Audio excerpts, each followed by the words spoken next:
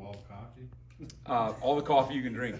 No, it's cheap coffee. It's cheap coffee. It's like the defense check all the boxes in game one. We still got a long way to go. I mean, we're still developing. I'll say this about the performance. We played hard, which is always the first step. We played together. We stayed in the game. You know, I think sometimes it's easy when you get a lead to relax a little bit. I don't think our leaders were letting that happen. And so we checked all the boxes for week one, but we're certainly far from a finished product. You feel like you kind of showcase the depth that's available?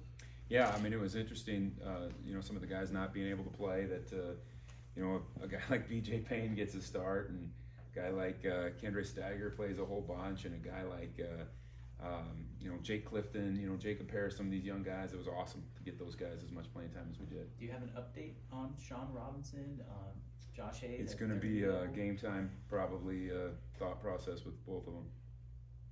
And TJ Smith? I think TJ will be available for us. He's been practicing all week, so excited about having him back. How do you feel about the secondary's performance as a whole on Saturday? I thought, you know, for the older guys, I thought that have some experience, I thought they were sensational. I thought they did a great job. You know, some of the younger guys, I think, you know, just getting used to that game speed was an adjustment, and will be, you know, until they get some more snaps under their belt. But I thought they communicated well. I thought we did a nice job for the most part, again, with the older guys tracking the football and tackling. Younger guys maybe got a little work to do in that area yet, but no, I was really happy with the performance overall. You talked a little bit earlier about checking all the boxes you're looking for in week one, aside from improving tackling and tracking the ball. What kind of improvements are you looking for in week two? Well, this is going to be a different animal this week. You know, for starters, and this has been the biggest challenge with all these new guys. And I'm not just talking about freshmen. I'm talking about, you know, transfers and stuff that are coming in here. You know, we don't have 8 days or whatever to prepare for this team. We've got 3, and so you know, getting those adjustments and getting those things in that amount of time is a challenge in and of itself. You know, the speed is going to be different, I think, than what we saw last week.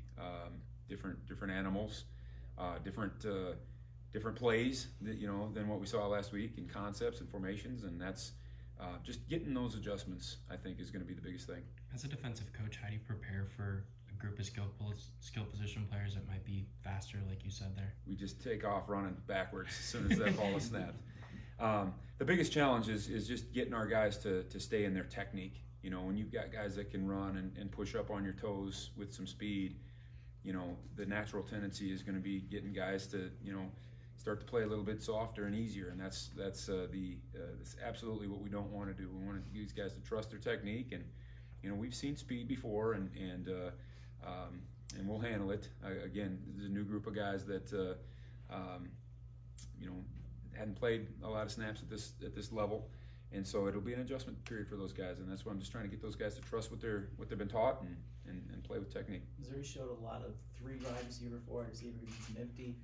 What kind of, I don't want to say pressure, but challenge does that present to you as well as some of those younger cornerbacks? Yeah, they got formations for days, and you know, I think they're gonna do a lot of those things to try to create confusion with us and to try to create in man situations, try to create some picks and some mismatches, and, you know, they're also going to use formations to try to dictate what we're going to be in. You know, they may get unbalanced because they, you know, we're going to be in this versus unbalanced or whatever, and you know, it's just communication, I think, is going to be the biggest thing, and we've been doing putting a lot of emphasis on that and getting better at that across the board.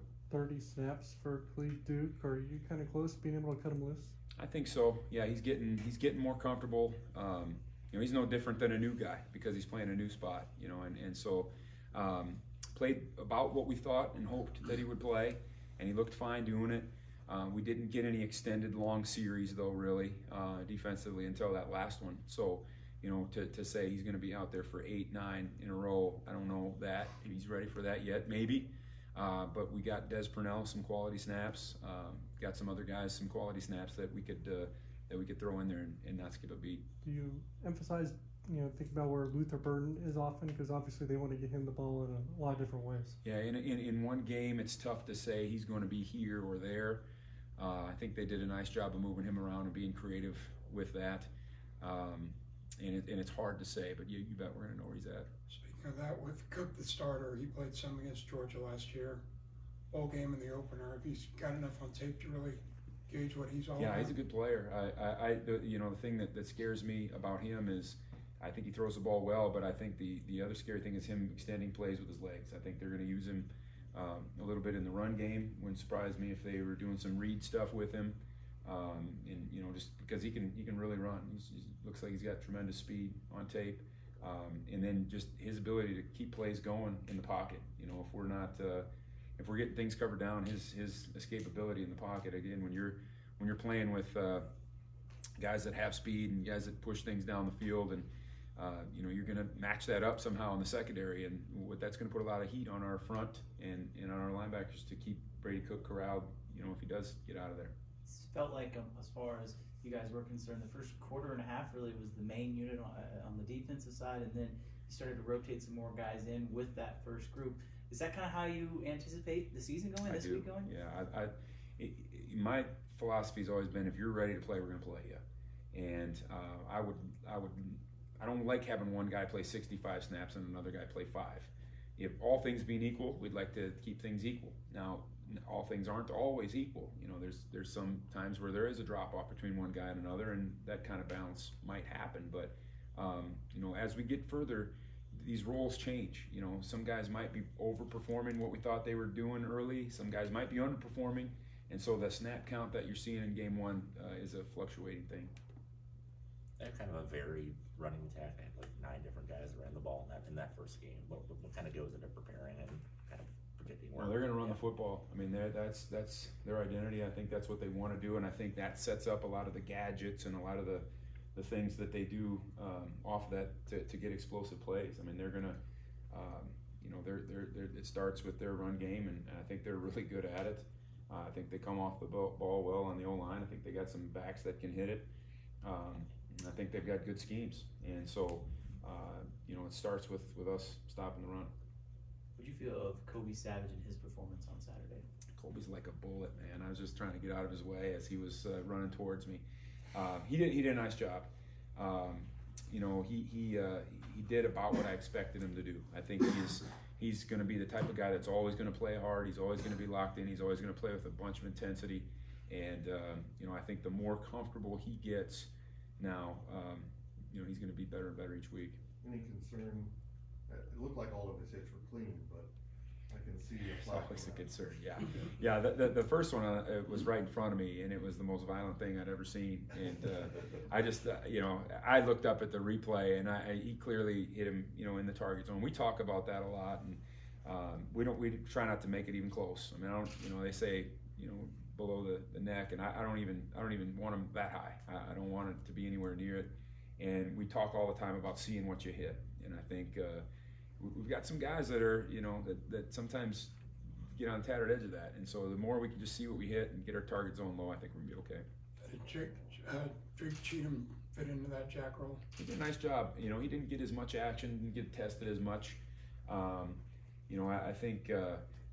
And he's just a super intelligent kid, and sometimes maybe overly so, thinking about stuff and instead of just cutting it loose. But I thought the compliment of Drake with Sincere Mason was great last week. Coach Kleiman talked a little bit on Monday about how much they use stretch plays and counters. How important is it to set an edge with edge rushers and then also contain quarterback runs, like you said? Yeah, I mean that's just keeping gap integrity and keeping being sound with our eyes and stuff in the run game, and using our hands and keeping ourselves alive and staying off the ground. Those are going to be that's the key to the game. Time for one more. Yeah. Oh, all right.